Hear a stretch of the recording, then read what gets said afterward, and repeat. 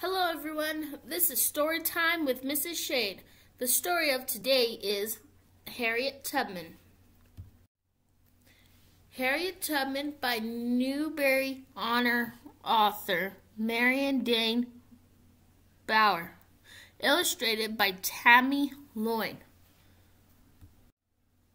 Harriet Tubman was born in the United States of America. She was born a slave.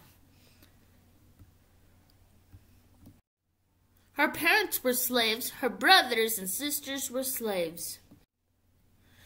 To be a slave meant that somebody else owned you. That person could make you work very, very hard. That person could even sell you like a sack of potatoes. Harriet didn't want to be a slave. She wanted to be free.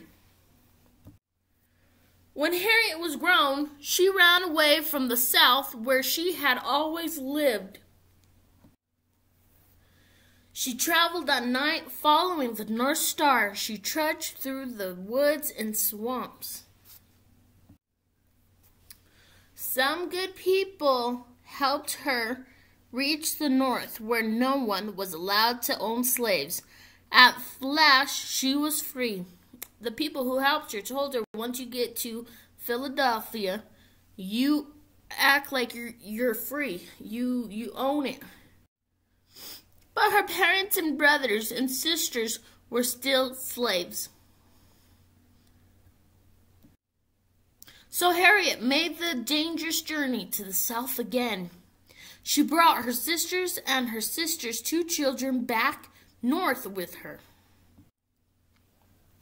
She traveled south many times, always hiding, always moving at night. She brought hundreds of slaves to freedom. She brought her brothers and parents too.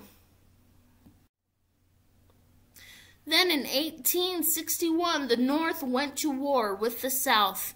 Harriet became a nurse, a cook, and a spy. She even led troops to rescue more slaves. When the Civil War ended and the slaves were freed, Harriet worked for rights for women, all women.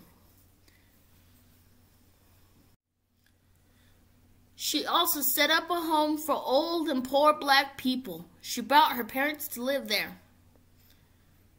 It's a nice house. Harriet Tubman was born a slave, but she didn't stay a slave. She became a proud, strong, free woman.